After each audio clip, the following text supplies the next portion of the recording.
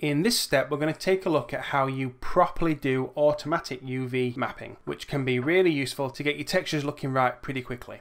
So assuming that you've got your corks looking bang on from the previous step, we're now ready to turn our attention to the window. So we need to get our texture looking good on here, but before we do that, we need to make the material for it. So we're going to go into our hypershade for that. Make sure you've cleared your workspace, and we'll create ourselves a brand new AI standard surface. We'll give it a name, so I'm just going to call this one wood, I think. So m_wood, because I think I'm going to use it on the pillars as well. And then we need to start with a clay preset, and then we'll bring in our textures. So we'll bring in the color,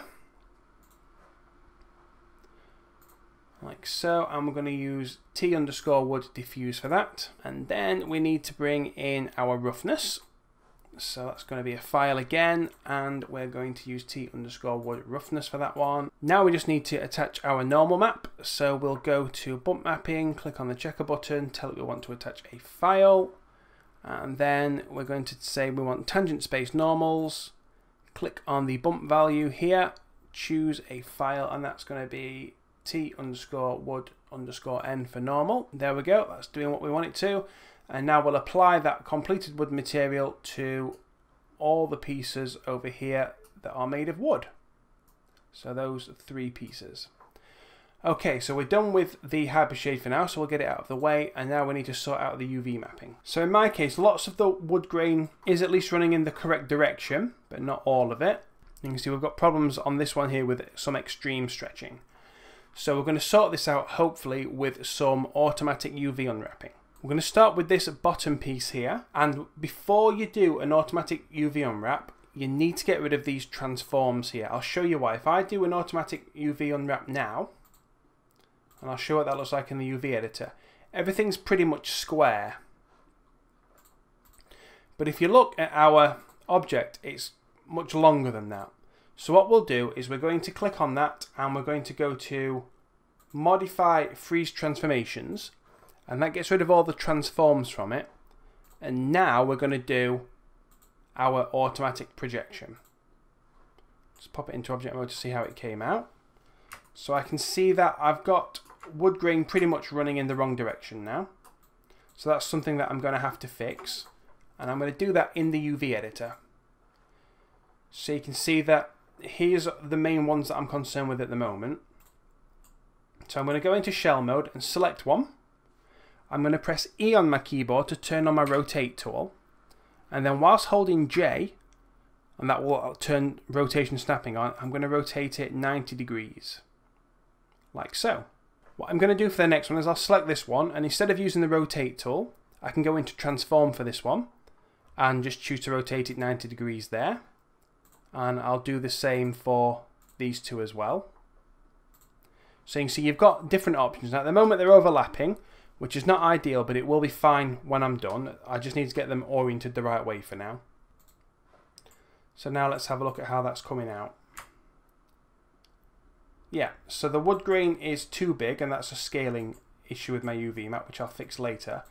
But the wood grain is definitely running the right way. I'm not too worried about the end pieces. Next, we'll do this piece in the middle. So let's get rid of these transforms. So we'll do modify freeze transformations, and then we're going to put on our automatic UV. See how that's come out.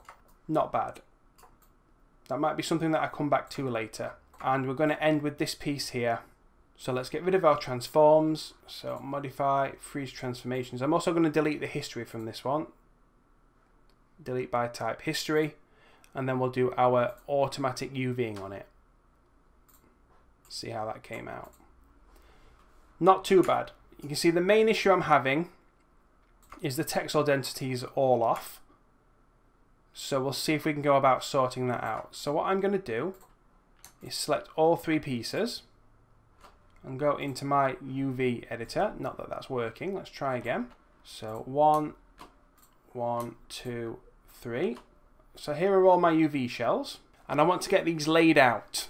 So what I'm going to do for this is I'll just close my transform here, make sure that I'm in shell mode, select all the shells that are there, and we'll lay them out.